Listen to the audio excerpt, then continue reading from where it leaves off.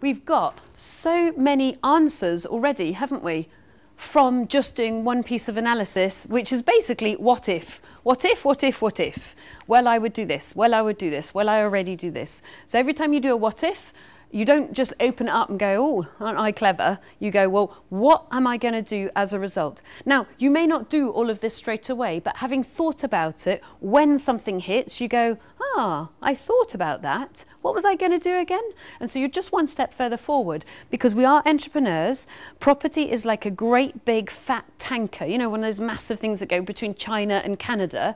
And so to turn it round is quite difficult and slow. So I want you to have done all the thinking in advance. So you're like, well, if they do that, then I'll do this. So you can get a faster speed of turnaround at the point that you need to make kind of a slightly strategic move to the left or to the right. No hitting icebergs, please, not at all. So we've gone through that, and it's what does that mean for my property strategy every single time?